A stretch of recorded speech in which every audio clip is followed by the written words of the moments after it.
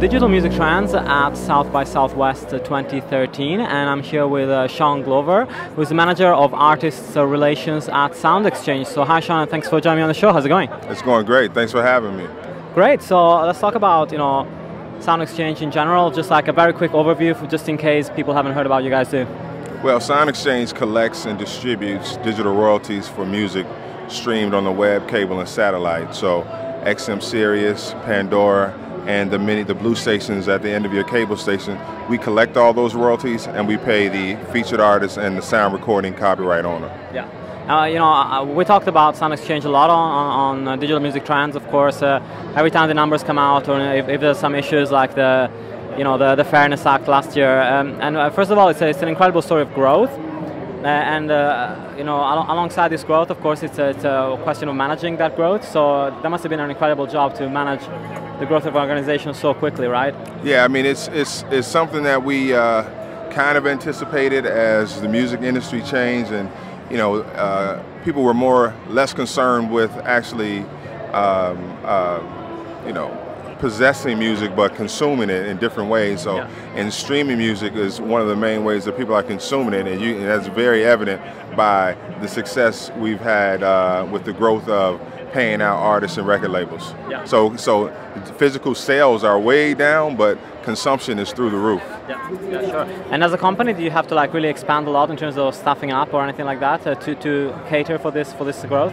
Oh, absolutely. I mean, we've had the staff up in the last 2 years. I mean, we were bursting at the seams, so to speak, and at one point last summer.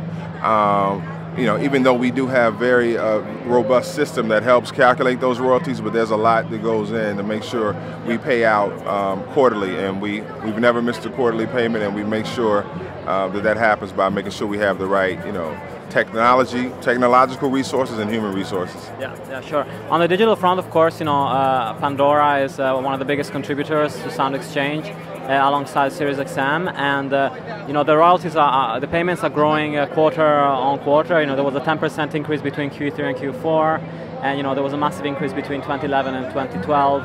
And so, how do you see this carrying on over the next couple of years? Do you have any projections on what on growth and what you expect to get?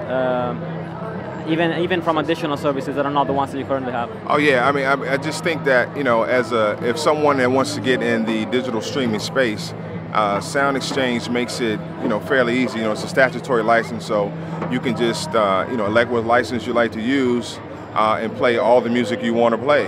So I don't see nothing but growth in that space to continue to grow, and all across the board, not just internet radio, but satellite and cable. Of course, and here at South by Southwest, of course, the main message at the stand is to really try and get the word out that you guys are there and that artists need to get in touch. So how big of a problem is it for you to match the songs to the artists and make the payments accordingly? Well, actually, I mean, we do a great job at that. I think the one thing that sort of hamstrings us, if you will, is that we need artists to register to pay them. Yeah. We're kind of like still the new guys on the block as compared to other organizations that does this type of work. So one of the main reasons why we're here is to register artists, as you can see from our board here, and to get artists to become members. Of Soundexchange. Sure, absolutely. And we're talking about with the guys here about how you also have relationships with international organizations that do similar work to what you do.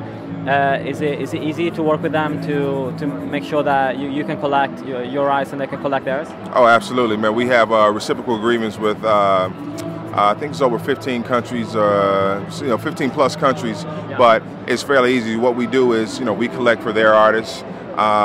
And they collect for our artists, and when we distribute, we send them their payments, and they send us for the U.S. artists. So we've established some great relationships, and we're continuing to add other territories to that list. Yeah.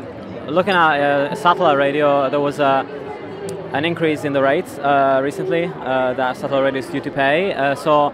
How do you guys feel about that increase? And do you think it was fair? And would you like to see satellite radio pay more, or are you happy with the rates that were set?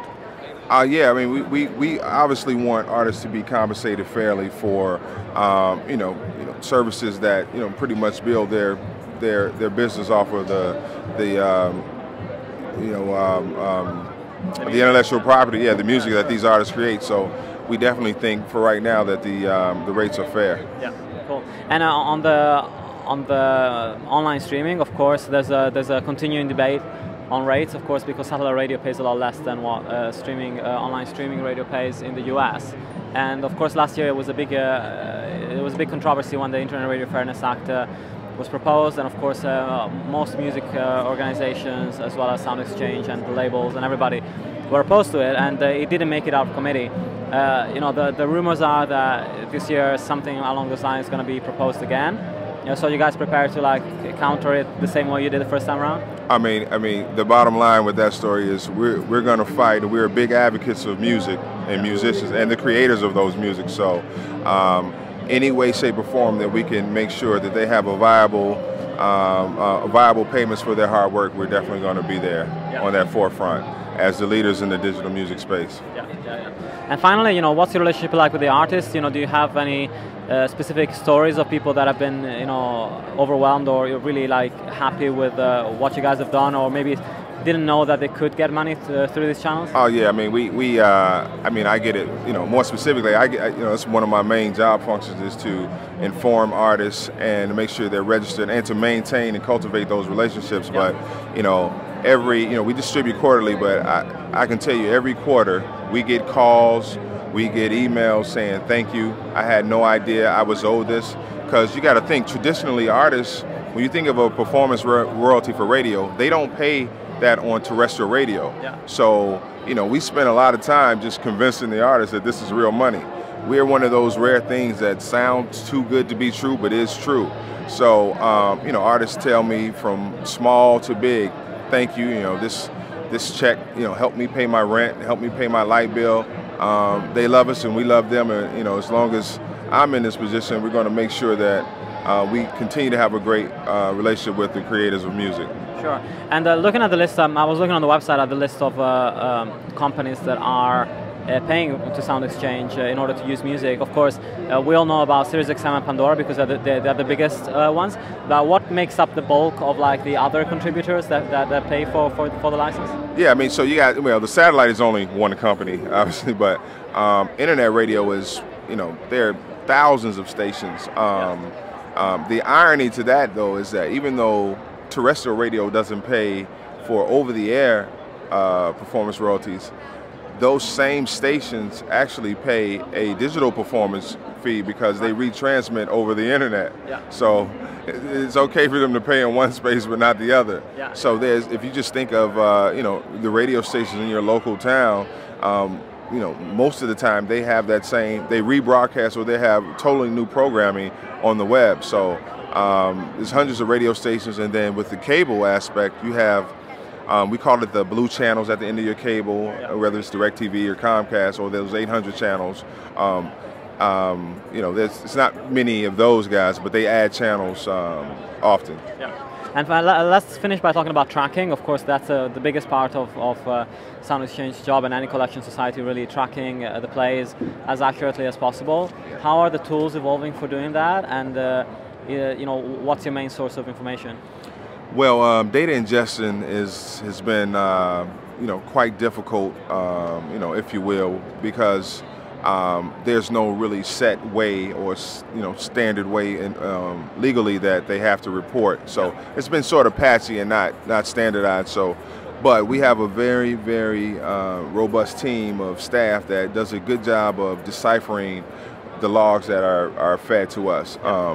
This data ingestion problem is not a Soundexchange problem. This is worldwide, so the industry as a whole has this problem.